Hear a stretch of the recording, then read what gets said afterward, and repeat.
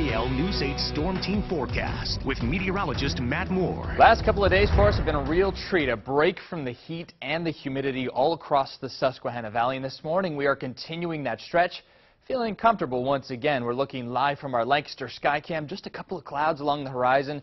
The sun's starting to come up. I'm starting to see the pre-dawn hours, and temperatures are pretty much the coolest that we will see all day long. In fact, we're in the mid-50s here starting off in the Red Rose City. We will be warming up quickly into the middle 80s, so about a 30-degree jump from where we are right now in most places across the valley.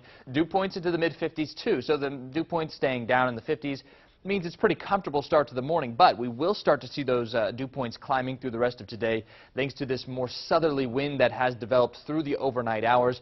That's going to turn things a little on the sticky side for us as we go into later parts of today. 54 right now in Abbottstown, 60 degrees in Gettysburg, mid-50s around the Chambersburg area at this time. Even Harrisburg into the low 60s right now, and we're still in the low 50s around Selinsgrove, 53 degrees. Would not be surprised to see some patchy fog along these river routes just north of Harrisburg and across some other areas of the valley as well. We slide a little farther to the east, seeing these numbers, 57 degrees in Reading, 56 in Hamburg right now. Palmyra at 56 as well. Sunbury at 53 degrees. Radar itself not picking up anything, but we are seeing a few of these high clouds streaming through the region at this time. We're waiting on a cold front to come in from the northwest, and this cold front is actually going to fall apart as it moves towards us. It looks really ominous, but it will be running into some very dry air as it continues off to the east. High pressure in place right now, and that's going to keep us on a pretty nice note today. However, things will be warming up. So sunshine and a few clouds together here in the News 8 Storm Team forecast. And hey, we have Lewisberry in the background. Redland Little League taking on for the U.S. Championship Little League World Series later on today in Williamsport. Not only in Williamsport, but here it will be a decent day overall, but warmer than what we have been seeing and more humid too.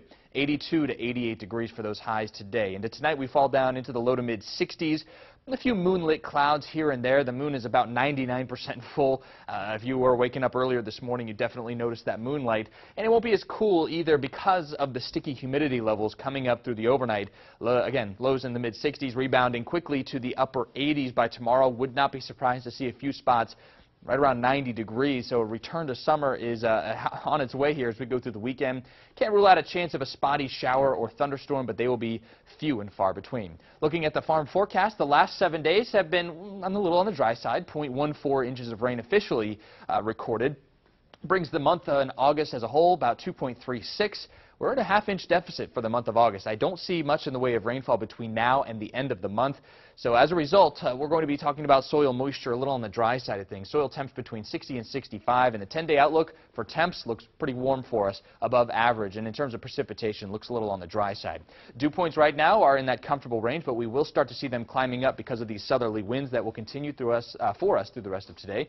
Sunshine and a few high clouds across the region. Now, as we go into tonight, things start to clear out once again. A few moonlit clouds here and there, but then we start to see a little bit more cloudiness into tomorrow as this system begins to approach.